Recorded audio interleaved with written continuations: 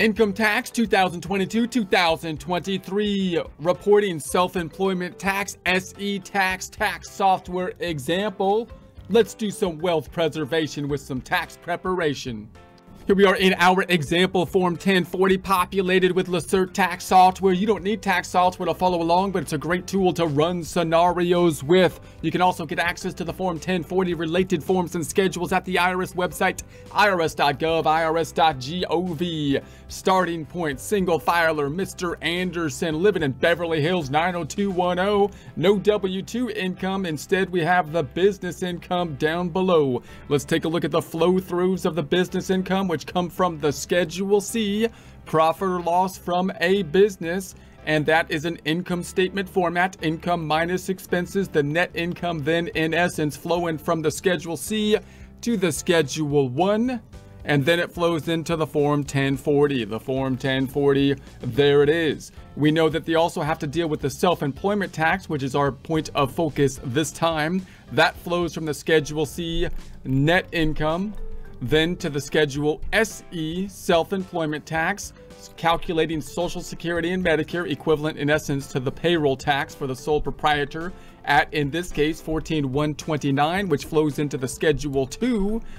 Support accounting instruction by clicking the link below, giving you a free month membership to all of the content on our website, broken out by category, further broken out by course. Each course then organized in a logical, reasonable fashion, making it much more easy to find what you need than can be done on a YouTube page. We also include added resources such as Excel practice problems, PDF files, and more, like QuickBooks backup files when applicable. So once again, click the link below for a free month membership to our website and all the content on it. There it is here, which flows into the Form 1040, page number 2, and there's the 14,129. We get half of that as a deduction on page 1 of the Form 1040. We can see here, just to note that flow through, that goes from the Schedule C, of course. Once again, the 100,000 flow into the Schedule SE, calculate the self-employment tax, Social Security and Medicare. Half of that then, 7,065 in this case, flows in to Schedule 1, page number 2, which flows into the Form 1040. And here we have it here. So now we've got the 100,000 minus the 7,065 gives us the 92,935 AGI, minus the standard deduction we're taking in this case is 12,950. We're letting the worksheet calculate the qualified business income deduction 15,997 to get down to the 63,988 taxable income. Page 2, calculating the tax. Federal income tax 9,009 or 692. The self-employment tax 14,129 for a total tax 23,821. 30,000 we are imagining we're estimated tax payments gets us to 6,179. We're gonna mirror that over here on our Excel worksheet in a formula basis. So we've got the 100,000 that's flowing in from Schedule C, which is in essence just an income statement. Noting in practice, you might do a whole nother worksheet for Schedule C to look at adjustments to income. We have a whole nother course or section on that if you want to dive into like building a worksheet to help you do the data input. But in essence, we got the net income that's flowing in here. Then we have the adjustments to income. Let's focus first down here, the other taxes. The other taxes we put in another sheet similar to what we would see on the tax return, other credits and taxes, where we have the, other taxes here, which is the 14,129. That flows in here. We also have the 7,065, which is half of that, which is coming from this sheet, adjustment to income, half the self-employment tax. That gets us to the 92,936, the standard deduction 12,950. Then we pulled in the qualified business income deduction calculated from the tax software to get the 63,989, which should match the 63,989 we saw over here. And then we have the tax calculated from the software. at 9692. There's the 14 and there's the 30,000 that we made for estimated payments to get to the bottom line of 6179. So that's the outline. All right, so we're focused on the self-employment tax. So you'll recall that if I go to the Schedule C, if I had employees, welcome employees, then I would be dealing with payroll taxes. And if I had payroll taxes, then I would have to deal with Social Security and Medicare that I would have to withhold from my employees. And I would also have to pay my portion of Social Security and Medicare based on their income and expense to me, payroll expense, right? I have to calculate my portion. In this case, however, we're talking about self-employment tax for sole proprietorship. We don't, in this case, issue ourselves a Schedule C because we're not a separate entity. Instead, we're just going to take the net income, in essence, from the Schedule C and then calculate the self-employment tax. It's similar to a situation where we're an employee of another company in that we have to pay both the employer and employee side of it. So in other words, if you were an employee and you made 100,000 versus if you made 100,000 on the Schedule C, you would be better off from a taxes on Social Security and Medicare to be an employee, because you would only be withholding your portion, half of the Social Security and Medicare, whereas here you're going to be treated as though you are both the employer and employee, at least for the most part, paying for the most part like twice as much. But remember that it's also still beneficial to be a sole proprietor sometimes, because you might have expenses that you can write off that you can't write off if you're a W-2 employee, and you have more flexibility in that kind of stuff too. So that's the general idea. So the net income then rolls into the Schedule SE. So we can see it right here, the 100,000, and then it multiplies it times this 0.9235 for the standard method that we would use. And so it's actually recording the tax not on the full 100%, but on the 0.9235% in essence. And then we calculate down here the Social Security and Medicare portions on it. That's how we get to that 14,129, which is the tax, the 7,000 then being half of that as the deduction.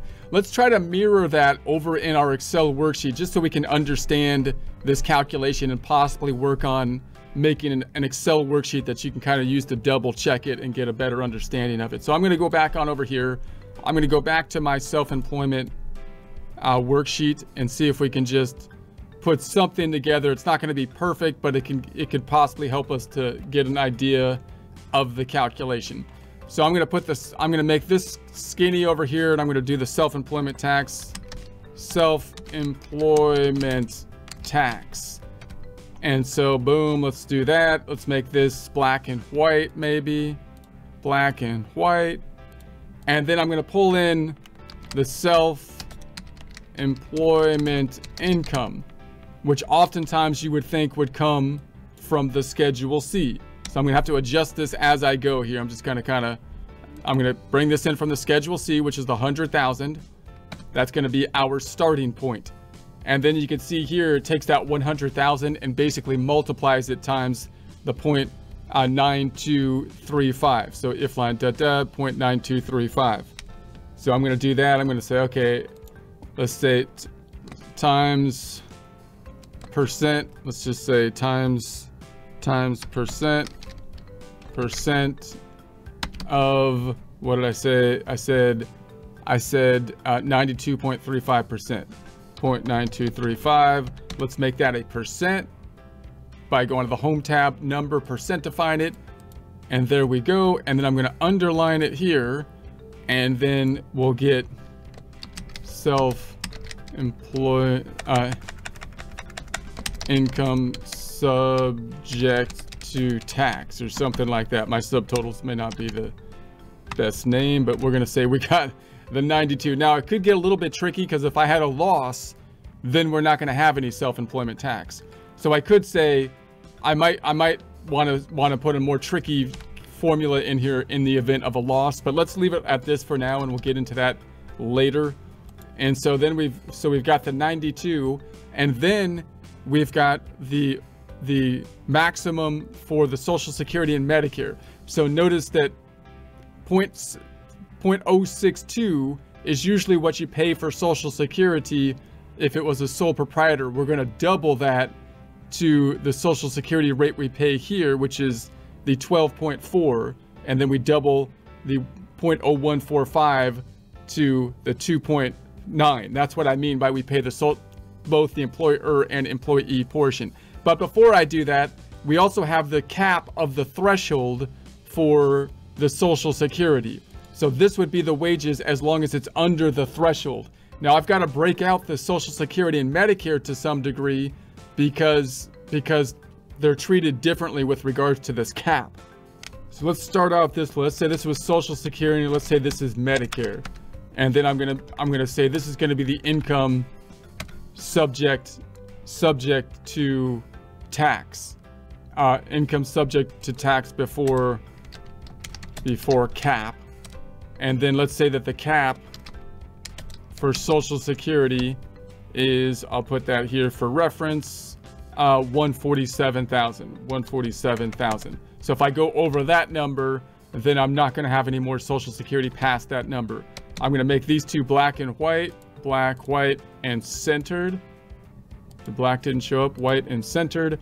So there we go. And then I'm going to say, okay, so for the Social Security, it's got to be, let's actually pull this over here.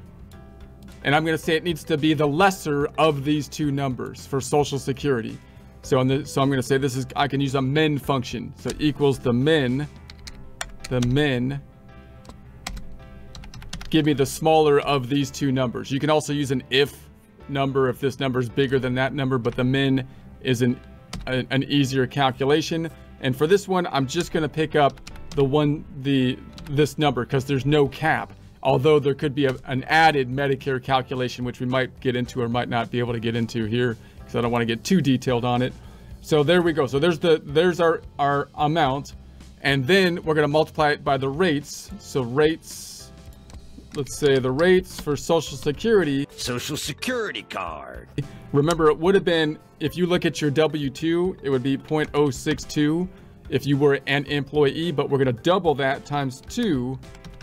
I'm going to make that a percent, home tab, number group, percentify it, add some decimals, 12.4. This one's going to be, if it would be 0.0145 for an individual W-2 employee, but I'm going to multiply it times 2 because you're like the employer and employee portion, so they hit you on both sides with that one. So there we have it. There's our percents. So then I can say, the tax is going to be equal to this times this, and this will be equal to this times this, and then I can equals the sum of these two, and this will be like the total for our simple calculation.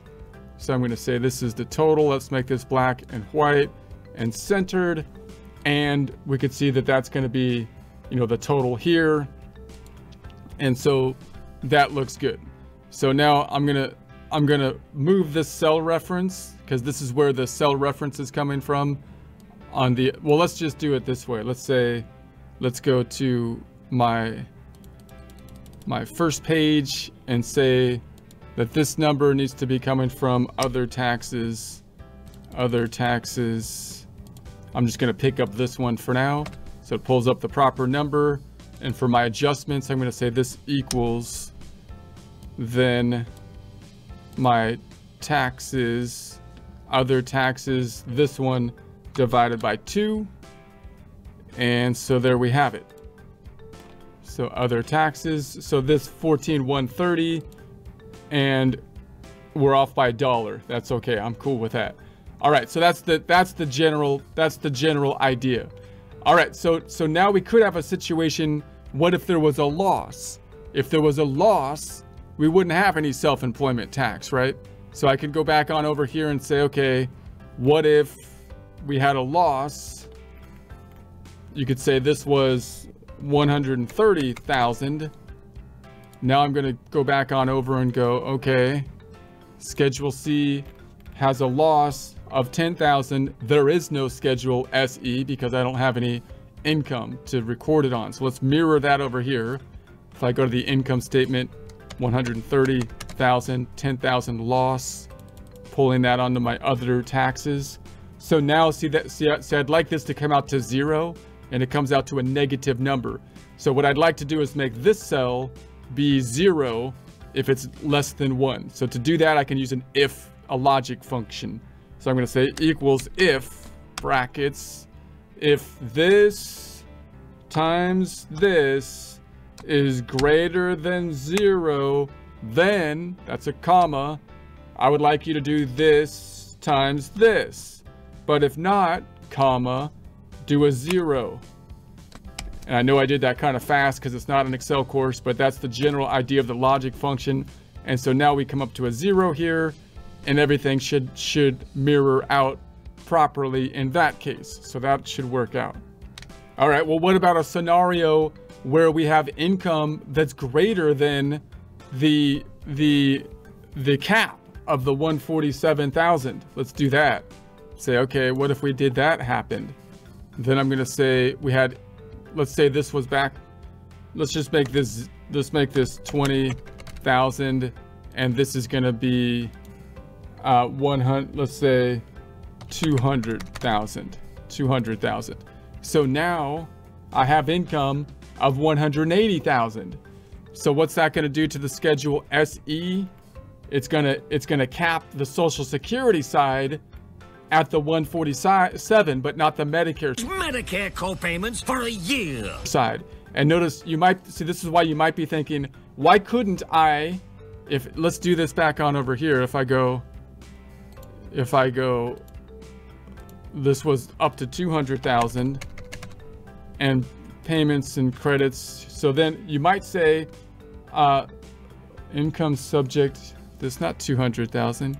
K the heck paso, and this needs to be 20,000.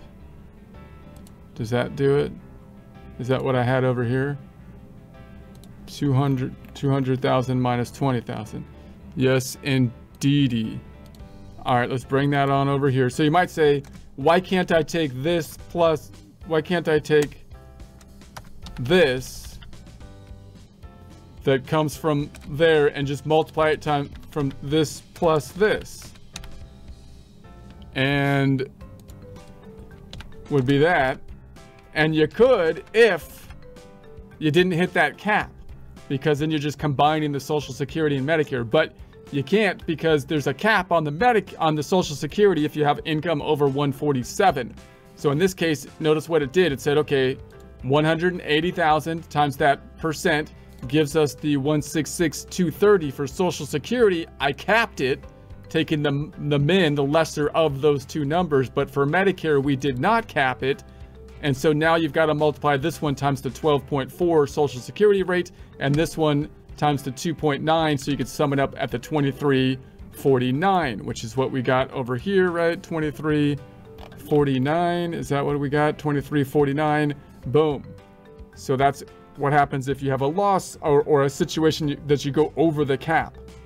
And you may not need to recalculate this. This might be too much detail, but you want to be able to kind of understand what's going to be happening as income level goes over that amount. Now, the other thing, just to note that it's possible that you have two Schedule Cs, right? If you had two businesses, you'd have two Schedule Cs possibly. I won't put in all the other information. I'm just going to say the other one had income of 20,000. And if I pull that one over, now if I go to my Schedule Cs, I got Schedule C 1 and 2. But the two Schedule Cs are for the same Social Security number that we're using to pay in to kind of the equivalent of payroll taxes.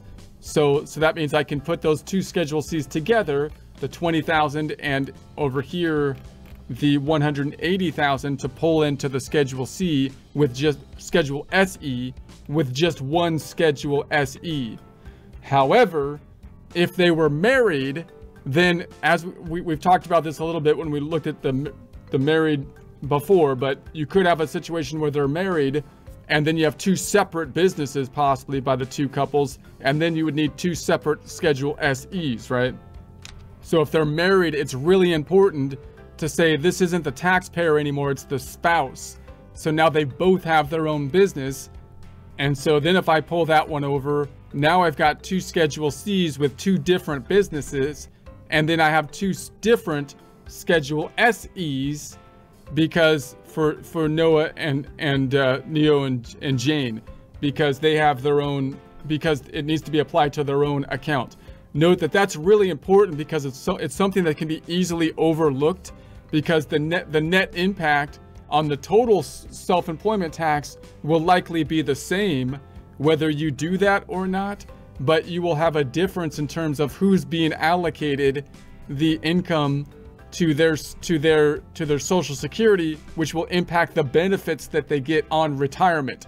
So you could get into like the weeds in terms of how much could I put into Social Security between the two married couples, how much should be allocated to each of them to maximize the benefits and try to organize your working business structure to try to maximize that. Some people do that, or it might be worthwhile to think about that. You can also have a situation where you have one business, one Schedule C with two partners, which we talked about a little bit before when we think about married filing joint or married filing separate.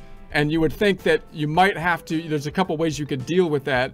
It's now kind of a partnership in one sense. So you could actually have a partnership, even though it's a married couple, which means you would have to file another return and then use the K-1s from the partnership return to file the proper amounts to the proper SEs, two SEs, Schedule SE for each individual. Or if you're in a community property state, you might be able to have an exception to that and break it and use one item. So for example, if I delete this and I said it was joint, then I can go back on over here. Now I have one Schedule C, but it broke out the income evenly because it's a joint property or community property is the assumption between the two Schedule SEs for the married couple that has the business, because they're splitting it down the middle because they're one entity. Married couple was the concept, but you got to make sure that you're in the proper community property state, and that you're